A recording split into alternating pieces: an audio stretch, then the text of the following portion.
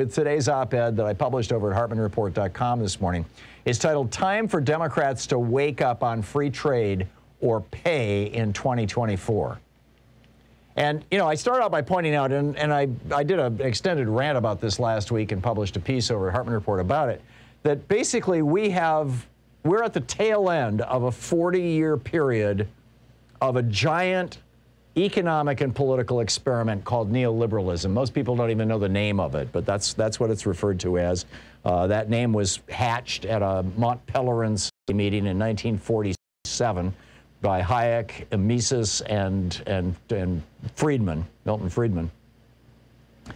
The neoliberalism. And, you know, its primary tenets are low taxes on rich people, privatization of government functions, and of course, you know, I've ranted at length about both of those things in the past, and free trade. Let corporations, let the wealthy, let giant corporations basically run the world economy, because the so-called free market has this magical invisible hand and it makes all things wonderful. So we bought into this. Maggie Thatcher came to power in the United Kingdom, I think it was 79 on this stuff, and Ronald Reagan in 1981 in the United States, and they both embraced it. Now the United States and the UK, you know, our working classes, our middle classes in both countries are damaged badly. At least in the UK, they still have free health insurance or free health care, but not here. And of those three pillars, free trade is really the most explosive. And what I wanted to share with you is what Josh Hawley is up to. You know, the Republican field for 2024, there's quite a few people in it. And if Trump makes it all the way through to 2024 and runs for president, then the battle right now is for who's going to be his VP.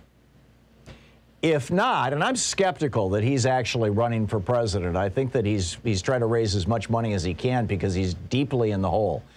Commercial real estate right now is in big trouble, and that's where his money is, and people are running away from the Trump brand, and he's got all these legal expenses and things. I'm averaging 6, 8, 10, sometimes 10 fundraising emails. I got 3 of them this morning just in the hour before we went on the air from Donald Trump begging for money. He is, I mean, literally, he's got to be going after the Alzheimer's vote at this point. You know, people who don't remember that just 10 minutes earlier they gave him 50 bucks. He's just draining the checking accounts of people. But in any case, the field, the non-Trump field, is starting to form. Ron DeSantis is polling ahead of everybody, but I think Josh Hawley, frankly, is the most serious candidate. He published actually a pretty good book on how big tech is snooping on all of us. Last year, came out with this book. It's very partisan. I mean, you know, he's constantly attacking Democrats in it, but it's actually a thoughtful book. A smart guy and a lawyer. And now he published this piece in the New York Times last week, or maybe the week before, I forget which, but in the last 2 weeks. And I just want to share with you a few from Josh Hawley's piece. Now, keep in mind, what he's saying here is something that no Republican has said since 1979. Since Reagan in 1980 in the primaries in the late 79 and in the primaries in 1980 made voodoo economics acceptable. And frankly, very few Democrats have been saying since 1992 when Bill Clinton bought into this. But it is the stuff that Bernie Sanders has been saying all along, that Sherrod Brown has been saying all along, that Congressman Mark Pocan has been saying all along. So here's what Josh Hawley had to say in the New York Times. He said, the problems have been brewing for decades. He's talking about trade. And he's right, by the way. It was Reagan who renegotiated the GATT treaty that set up the WTO. It was Reagan and Bush who negotiated NAFTA, even though Clinton signed it. So now, Hawley says in the next sentence, as he turns his back on Reagan in this New York Times piece, he said, now we must change course. We can rebuild what made this nation great in the first place by making things in America again. Now, you will recall this was at the core of Donald Trump's campaign, both his primary in 2015. It was one of about 2 or 3 topics, but I think it was the #1 topic that Trump used to pound during the primaries in 2015 and early 2016, the Republican primaries. Trump pounded on this, and there was not one single Republican who would defend him. All the other Republicans are like, oh, no, free trade. We need free trade. It's all good stuff. And Trump is like, no, no, it's killing the American worker. And all across, particularly the Rust Belt, the old industrial Midwest, and across the South, people were going, what? Democrats voting for Trump. Yeah, bring back our damn jobs. So here, Josh Hawley is stepping into this space. It's a wide open space because most Republicans are pro-free trade. Most Democrats are pro-free trade. And here's Josh Hawley. He says, whether it be personal protective equipment, pharmaceutical drugs, or semiconductors, the coronavirus pandemic has exposed a hard truth.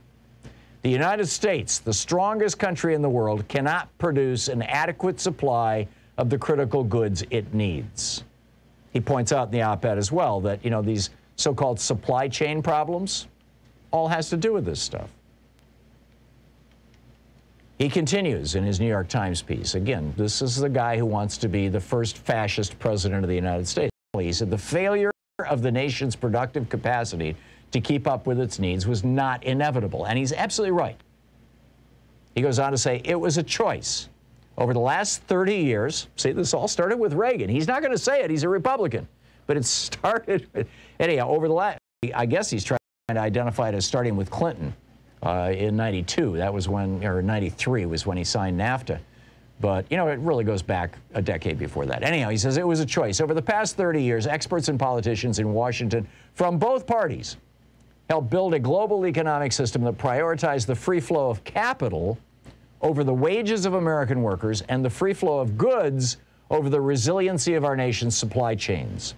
We liberalized and expanded trade relations with China under the delusion that it could be influenced into becoming a peace-loving democracy. And he's absolutely right. Thomas Friedman was out there selling this stuff with his book, The Lexus and the Olive Tree, remember that? And his McDonald's theory that no two nations with McDonald's have ever gone to war. That, by the way, has been blown up. It was a colossal idiocy at the time. It still is. So Hawley continues, he says, the consequences of these bad policies have been disastrous. They've created trade patterns that have helped multinational corporations boost their profits by exploiting cheap labor abroad and offshoring America's industrial commons and the capabilities of its manufacturing sector. As a result, thousands of factories have shuttered, millions of jobs have been shipped overseas, and the economic security of the United States is now more vulnerable to unpredictable crises like global pandemics, and America is dangerously dependent on the capacity of China, our chief adversary. These policies were sold to us as a path to greater wealth, but they've made us weaker and more vulnerable. Josh Hawley is absolutely right. And that's the thing, you know, when a politician is actually telling people the truth, and in this case, you know, he's overlooking the inconvenient part of it, which is that it was the Republican Party that first pioneered this. But yeah, the party jumped in with both feet as well in 1992. And it's only been the progressives. It's been, you know, by and large, the Progressive Congressional Caucus has been the one group of politicians in Washington, D.C. who have largely and consistently fought against so-called free trade policies. And it helps get them elected. And Josh Hawley is basically, this is the opening shot in the 2024 presidential race. Now, Hawley is also testing other things. There's another story, there's a great summary of it over at Daily Kos today about how he just this week came out and basically said, you're not a manly man, you know, if you don't have children or if you watch pornography. He's testing what social issues will be next. You'll recall, it was about a year ago that they started testing the whole critical race theory hysteria. Among a dozen other topics, they went after bathrooms, after trans kids, they went after Mr. Potato Head. You know, the Republicans constantly have to have outrage. It's the thing that drives their machine. And so Hawley, in addition to proposing, here's how we're going to go forward and make America stronger and more secure, which is, you know, end so-called free trade. He's also got to come up with his social issues, and so he's testing them. He's going to continue doing that over the next year and a half, 2 years. he's going to be throwing stuff out. Right now it's porn and not having children. Next week it'll be something else, you know. Until he finds the topic that he thinks will have enough staying power that they can make it go big in 2024, the social issue. Because they've got to have, you know, typically with Republicans, the serious policy issue is tax cuts, and the social issue is whatever the social issue is du jour. Right? I mean, you can remember this from George Herbert Walker Bush going after Michael Dukakis for letting Willie Horton out of prison. In fact, it was the previous Republican governor's program that did it. But hey, you know, you got to have outrage.